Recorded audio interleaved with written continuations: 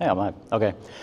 So I guess my slides aren't showing up. I don't know if that's on my end or what's going on there, but hold on. See if we can get this sorted out.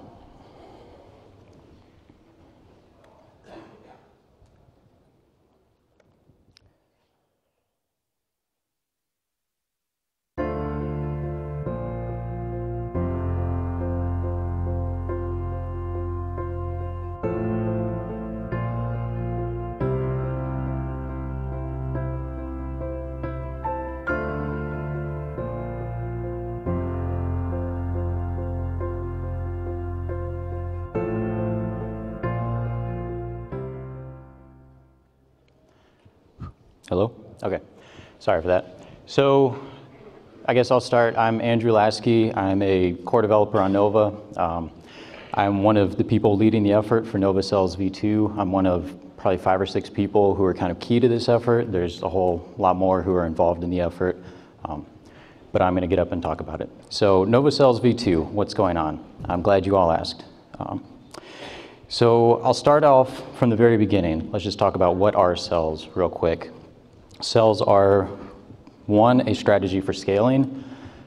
There's 2 things we may want to scale here. There's the database and the message queue. So if you think about Nova today without cells, you might have a single deployment, you might have 1,000 hosts in it. That may overwhelm the message queue, it may overwhelm the database, depending on what you're trying to do with it. So what you can do is set up cells. You end up with a little bit more complexity in your deployment. You have this API cell at the top, you have a database and a message queue up there. If you have cells v1, you have a message queue up there. Then you end up with 2 cells underneath that may have 500 hosts each. That means that the database there, the message queue there, only need to deal with those 500 hosts. So you've reduced the amount of traffic and load that they each have to deal with. So that's one part of what cells is. It also provides failure isolation. Let's say you were to lose a database. Without cells, you lose the database, you lose access to all of your instances, you can't query them. With cells, if you were to lose a database or a message queue within a cell, you can still access everything in any remaining cells. So you get some failure isolation there. It is also an optional grouping mechanism. Some of the cells v1 deployers, what they like to do is put all of the same type of hardware in each cell. So you might have one cell that's purely bare metal nodes, one cell that has SSD computes in it, one cell that has spinning disks. That's something you can do. It's not required to do that, but it might make capacity planning really nice. It might make failure isolation really nice. There's some benefits to doing that.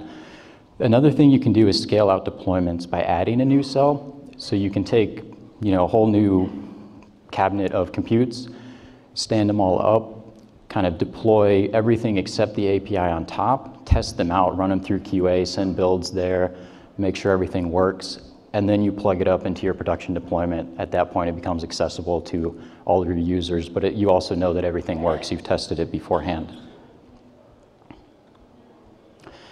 So that sounds great. There's already a cells v1. So why are we doing v2? Talk a little bit about the v1 architecture. It works sort of by capturing messages and replaying them. It tries to do this in a very transparent manner. It's a really great scheme, but it does lead to race conditions. It was kind of implemented in a really cool way, but there's just inherently race conditions in how it operates because it's not built into the code base in a core way. So that's been a problem.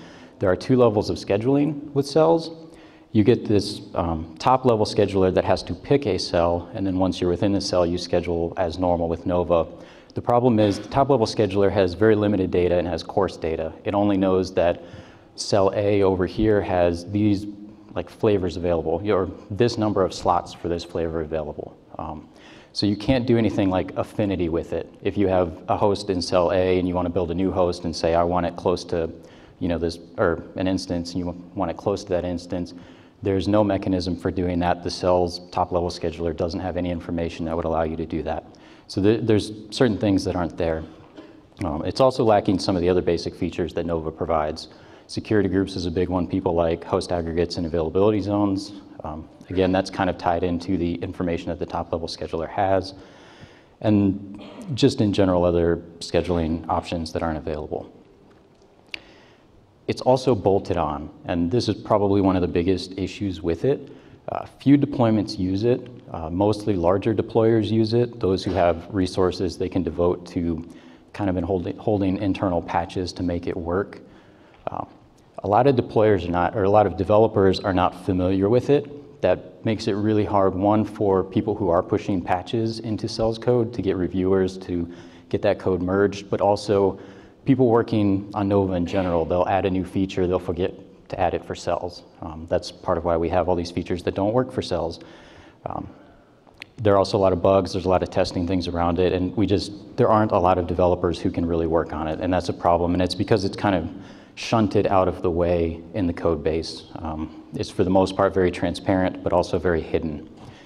It's also difficult to upgrade from Nova without Cells to Nova with Cells. So if you start your Nova deployment, and at some point you're like, you know what, we're really starting to scale, things are going great, I would like to now run with Cells because I need the scaling ability that it has. There really is no path for doing that. If you want to run Cells, you really should have started with it from the beginning. But it's also very complex, so we don't recommend that anybody starts with it from the beginning. So you kind of get into this weird situation. So the lessons learned, probably the biggest one is don't duplicate data. There are a number of race conditions that cause real problems for people. It's really hard to keep just instance data in particular. There's a copy of it in the API cell, there's a copy of it within a cell. When there's task state changes, VM state changes, you get messages coming down and messages going up at the same time, and things just get weird. Everyone needs to use it. It should be the main code path. That way developers are familiar with it, deployers are familiar with it. You know, it stays well tested. That would be really great. The parent cell for Cells v1 still doesn't scale well because there is a copy of every instance at that top level API cell. There's no path forward for that. If you got to 1 million instances in your deployment, you'd still probably hit your message queue issues for the API cell, your database issues for the API cell. So the V2 architecture, we're starting with some simple principles based on the lessons learned there. Probably the biggest one is data only in one place. We don't ever want to have to duplicate data, and therefore we don't ever want to have to keep the data in sync. If we keep it in one place, it's always what it should be. There should only be one way to deploy Nova. So V2 is going to be the way to do Nova. And we want as little global data as possible in order to keep that top level API database very small. Let's keep as much as possible within the cell. So a little more about each of that. Data only in one place. One of the things we're doing to accomplish this is we've stood up this new Nova API database. So any of you who have deployed Mitaka have run into this. You're well aware of this by now. So that lives in the API cell. That will store data that we consider to be global, like flavors, right? If you go to boot an instance, you have a flavor. That flavor is not specific to any one cell. Theoretically, that flavor could go into any cell, so we keep that data at the top level. There's going to be other data that's up there. We don't have that all sorted out now. We're working on that in Newton. We're actually going to discuss some of that on Wednesday in the Design Summit. But anything that we can think of as global is going to live in that top level database. We also store mappings to cells, instances, and computes.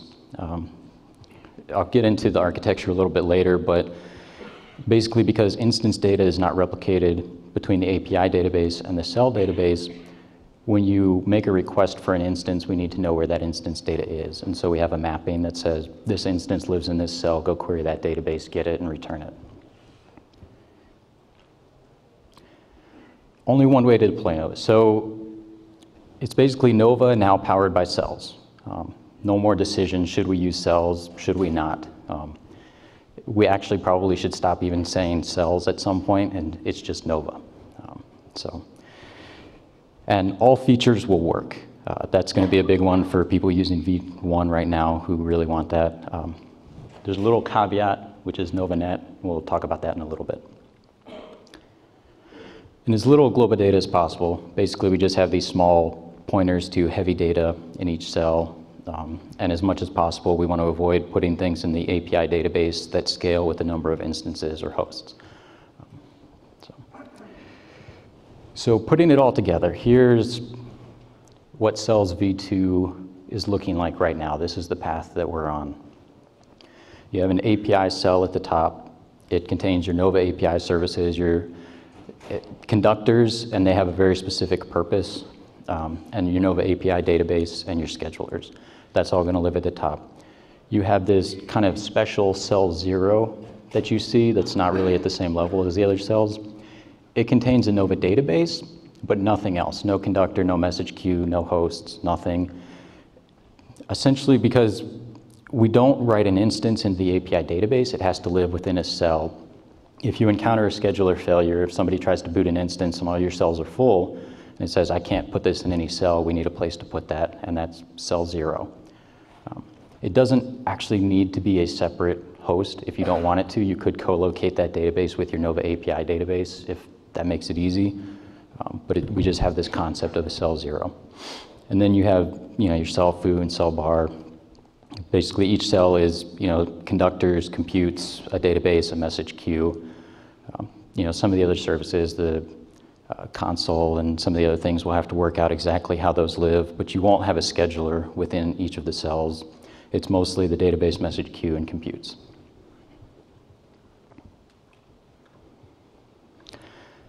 So what's been done?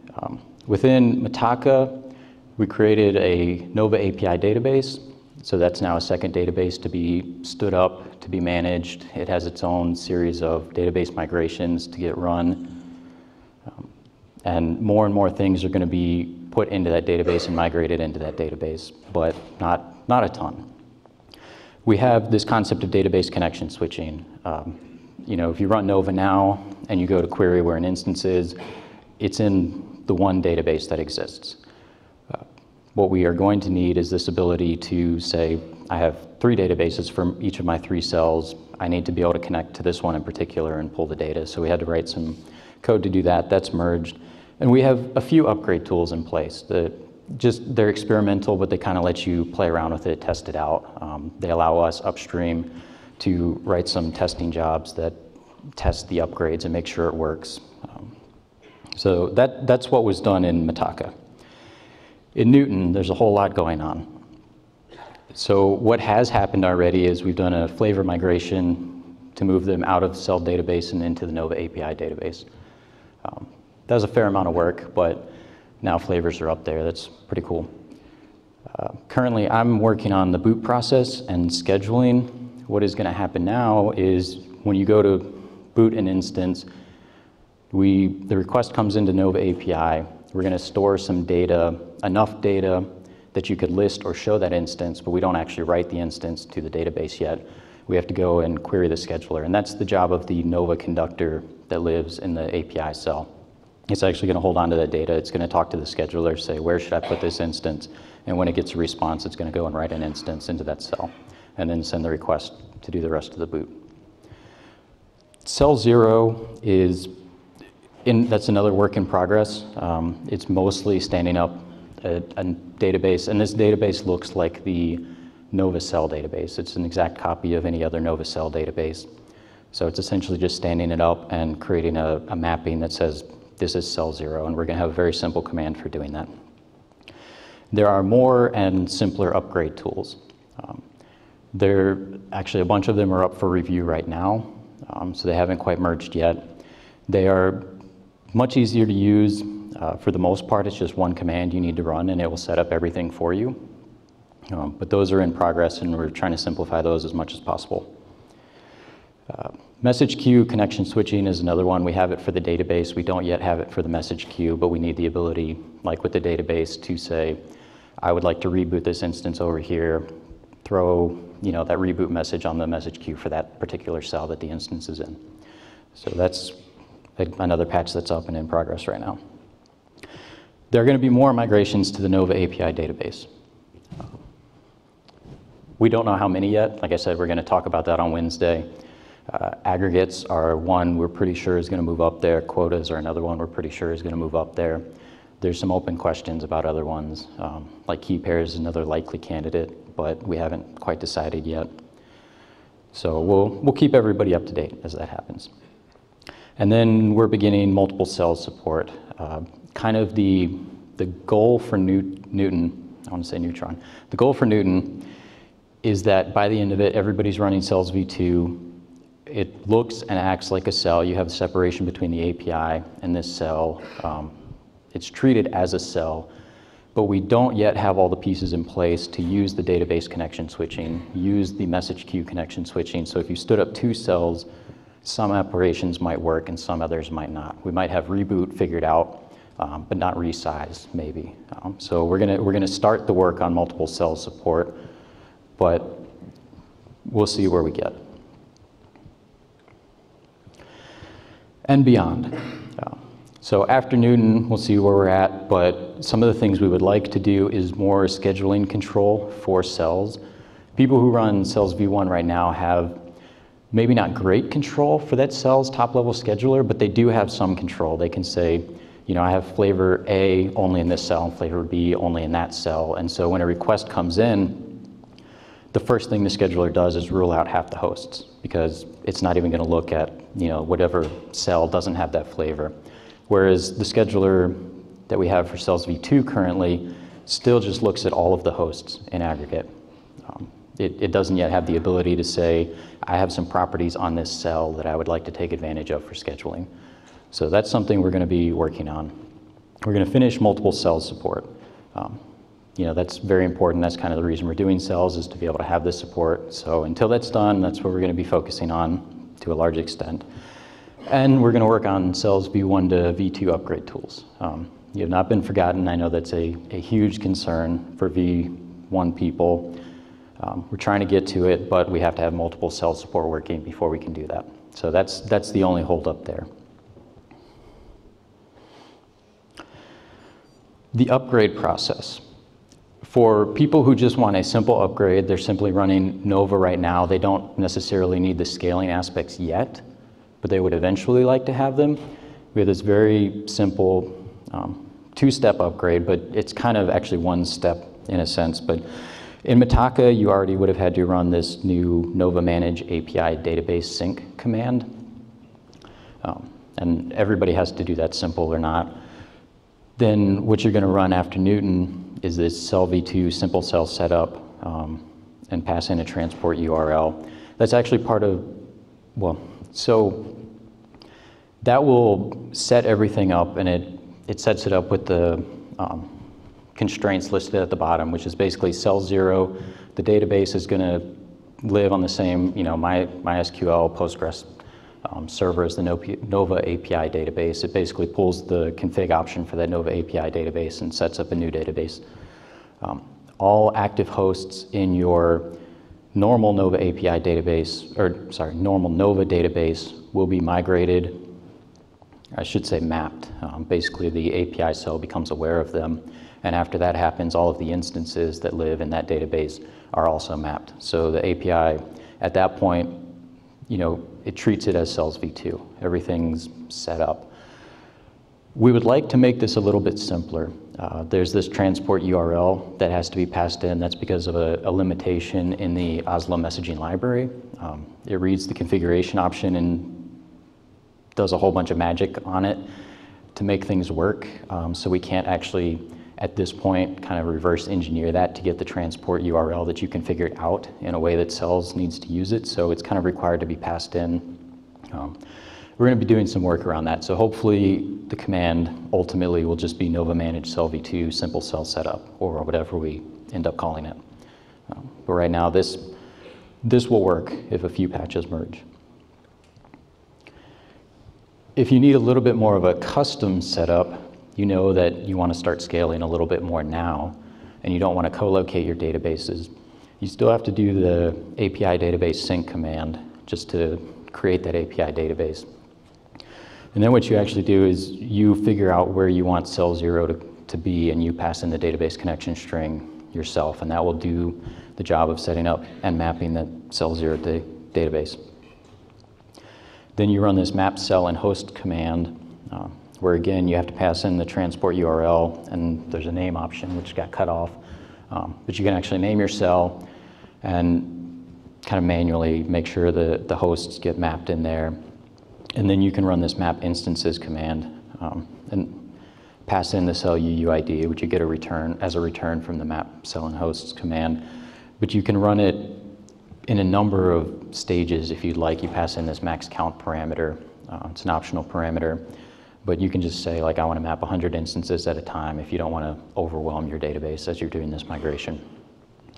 So as a result of this, all of your active hosts in the Nova database are mapped, and all your instances are mapped. There are a few caveats. One of the big ones is it looks like maybe a bad thing, but it isn't. You look at it a little bit more, is if you live in a multi-cell world, and let's say your database for one of those goes down, and you want to list all of the instances in your deployment, we can't return that data because the database is down. However, we can give you partial data. Whereas right now, if you're running Nova and you lose your database, you can't list any instances. In the future, you only can't list the instances that are in that database that's down.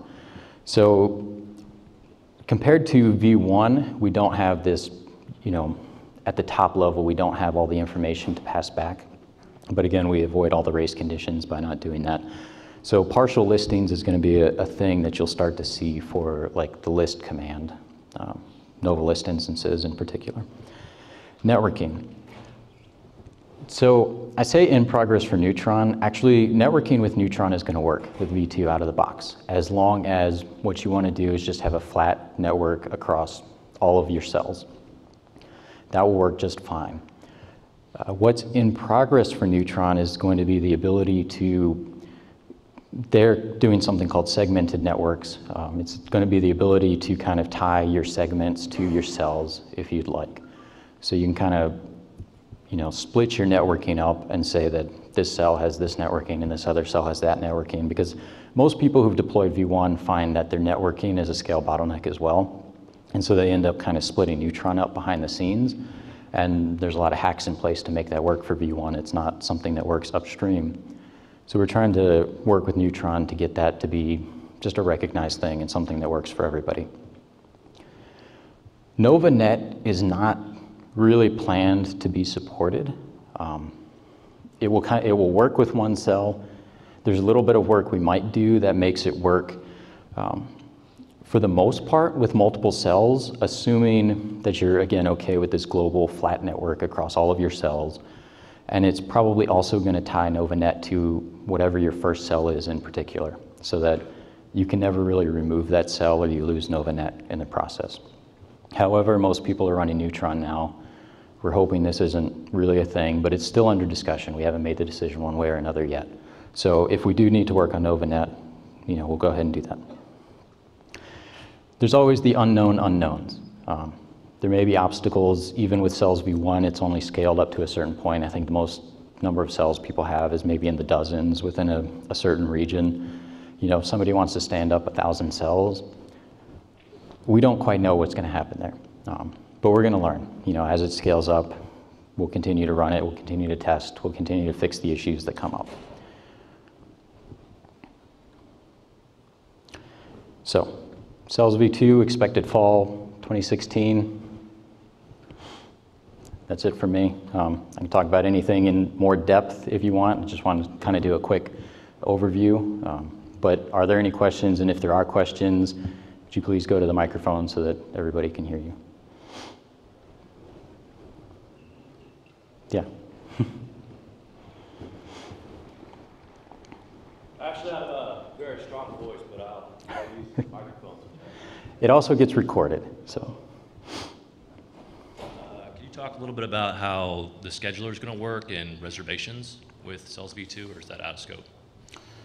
What do you mean by reservations? So right now, if you make, with Cells V1, if you want to build an instance, it'll go from the global cell into the child cell, and then if there's no capacity there, then it's dead, it's lost. And so there's this concept of host reservations that's being talked about upstream. And I'm kind of curious how that's going to play with cells v2. So it sounds to me like the need for host reservations comes from the fact that there's a time lag between when the scheduler within a cell knows that you're out of capacity and when the cell scheduler knows that you're out of capacity. And in cells v2, where you don't have that 2 layers of scheduling, it seems like the problem just kind of goes away. Right? Like if the first scheduler you go to knows that you're out of capacity, it's not going to say, yes, you can get past here and then fail later. Do you really need that concept of reservations? Okay, so that in that case, then it's not really something that's required or in scope for cells v2. Right. Okay. As far as my understanding.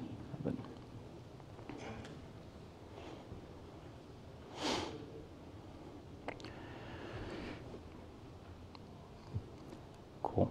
I'm sure I didn't explain it all that well, that everybody knows exactly what's going to happen, so please, if there are questions.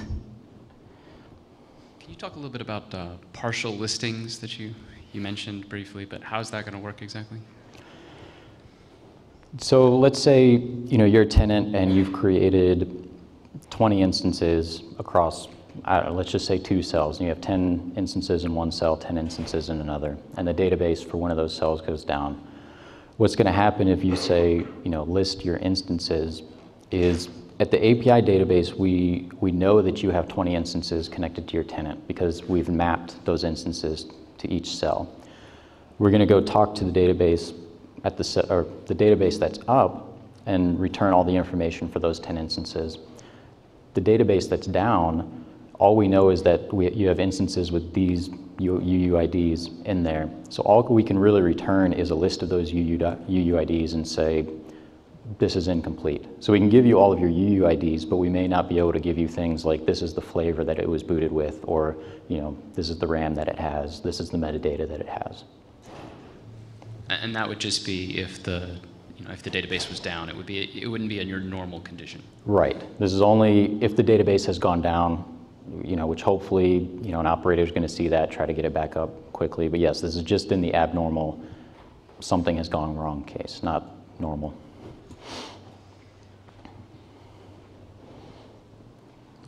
Question. Oh. I got a question. Okay. You said you eliminated the 2 layers of scheduling, which is a great thing. When a request comes in, though, how will the API cell make a determination, the conductor, to pass the scheduling request to any particular cell? The scheduling request does not get passed to any particular cell. The scheduler lives at the API level, right? Yeah, the boot request. The boot request. And so then how does it pick a cell to then get scheduled? So you're saying after the scheduling, how does the boot request continue on to the cell? Yeah, I do a boot request to the API. It's got to go to a cell. Well, the boot request goes to a Nova conductor that lives at the API level. Right. So it's going to talk to the scheduler. The scheduler knows about all the hosts in the deployment. It's not picking a cell, it's still picking a host for you. Okay. And then once it has a host, we say this host is in cell A. We write the instance to that database and then through RPC send it on. Okay, thanks. Yeah.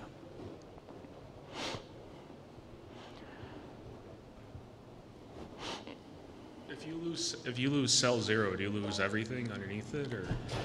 No, all you lose are the instances that were not able to be scheduled into any other cell. Cell 0 is really just a holding ground until those instances can be deleted, right? Because they're going to be in an error state. They weren't schedulable. All you can really do with them is show them in the API and delete them. So hopefully they won't even stick around that long there for most users. Can you run cells with different versions? So that's a good question. And what he asked is, can you run cells with different Nova versions? I should have put that in the and beyond slide. The long answer, or the short answer is yes. The longer answer is there's some work that needs to go into being able to make that happen, because you have to have the Nova API database understand how to talk to databases that might have schemas at 2 different versions, and you need to be able to communicate kind of lowest common denominator over RPC for all of that. I've talked with a few people about ways we can go about doing that. We do plan to make that happen. It's a huge part of the upgrade story, right? Somebody's going to want to just take one cell, upgrade it, make sure everything works, and then roll that out across all of their cells. So it is planned, yes.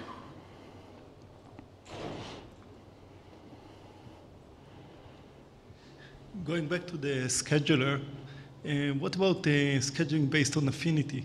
Will you be able to do affinity-based scheduling with this approach? At the moment, yes. Because again, essentially what I'm saying right now is that the scheduler is going to have no concept of cells built into it. It's still going to know about all of the hosts in the deployment. It's going to work exactly the same way that it works today. Essentially nothing changes for it. So affinity will still work at this point, yes. Of a VM that lives on a different host than another VM. So anti-affinity rule for per VM. But you don't have the VM information on the API level, if I understand. Only the host information and the mapping of the VM to the cells.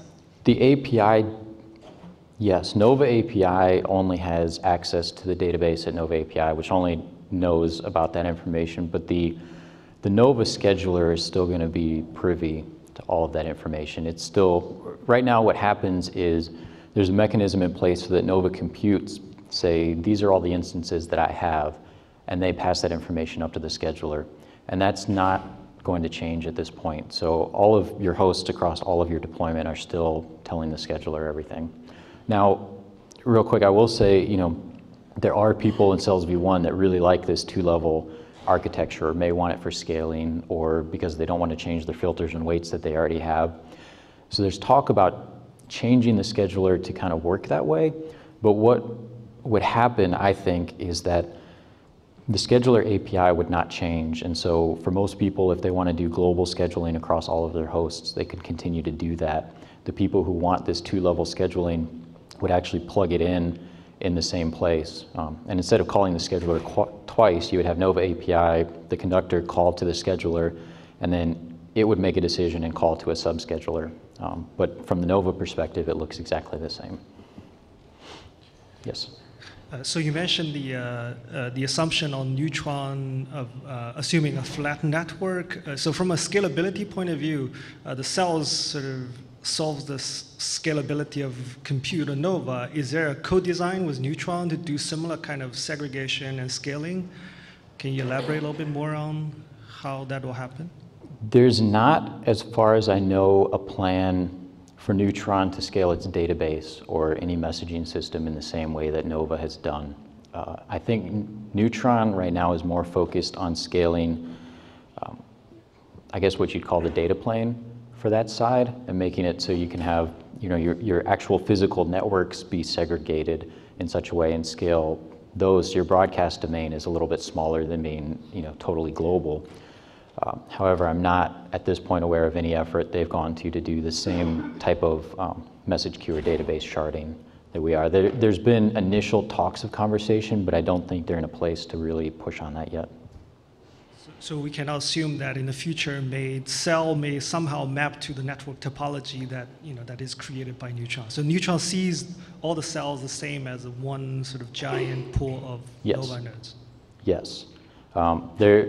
Their concept right now is what they're calling, I think, routed networks or segmented networks. And those, it's actually flexible enough that you don't have to map it to a cell in particular, but I suspect most people are, because their physical deployment infrastructure is going to look very much the same on the compute side and the networking side. But again, it's just about kind of scaling the broadcast domains there, not making the Neutron deployment similar to the Nova Cells deployment. And we are actually, in any of the discussions we've had with Neutron, we're trying very hard to make it so that Neutron doesn't have to follow what Nova does in terms of Cells architecture. We want them to be very free to do what they want to do. Thanks. Hi, two questions. You mentioned the aggregates, so host aggregates, server groups, all that is moving into the API database? Host aggregates are, I don't know about server groups, to think on that. I'm not sure yet, is what I'll say. If it makes sense to do it,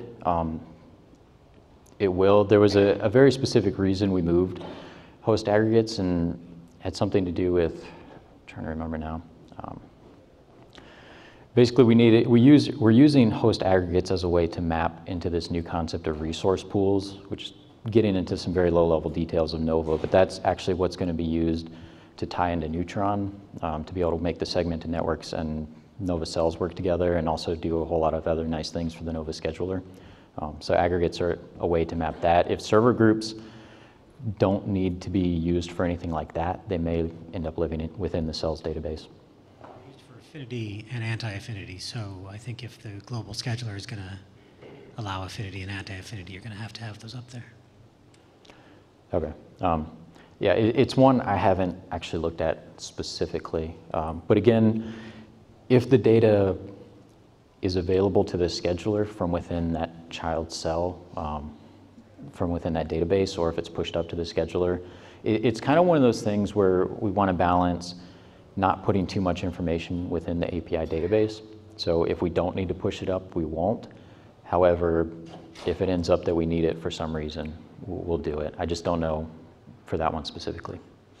Okay, my other question, you just mentioned a little bit ago that compute nodes were going to report up to the global scheduler about capacity, about what instances are on each host, just like in the current architecture.